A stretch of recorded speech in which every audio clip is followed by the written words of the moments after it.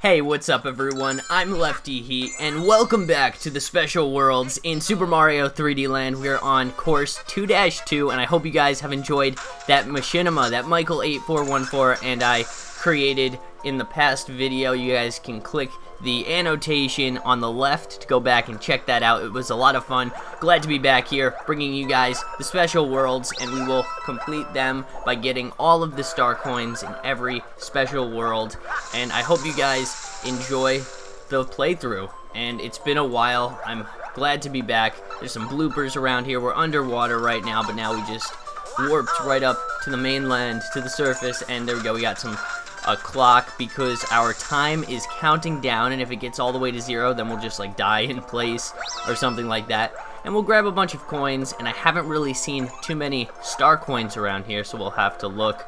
There's like a blooper blocking the way. I bet a star coin could be down there. No, we just have, there we go, there's some clocks, or there is a clock down there that we can get the timer. And we got a 1-up. Let's go back down here and add some more time to the upper right hand corner. We got another one, so now we have 19 seconds. And alright, now we're back up here, and now we're moving right along. Let me know your thoughts on Super Mario 3D Land in the comments. Have you beat the game already? That'd be great to let me know. It is such a good game, and I'm looking forward to everything else that's in store for this playthrough. Thank you again, well, once again, for all of the support. And it's just been a while since I've played this game, and it feels great to be back. And we now have 2 star coins, and now we're moving on. There's like a giant eel down there. You don't want to go near that thing. It has like spiky horns or something. And we have 7 seconds. Let's go get this timer, and now we can shoot right up to the regular land, and there's our 3rd star coin.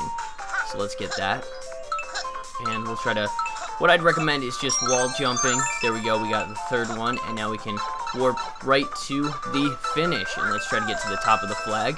And there we go, we have now completed course 2-2, and let's get ready for the next one. Thank you again for all of the support, and I will see you in the next video. This is Lefty Heat, signing out for now.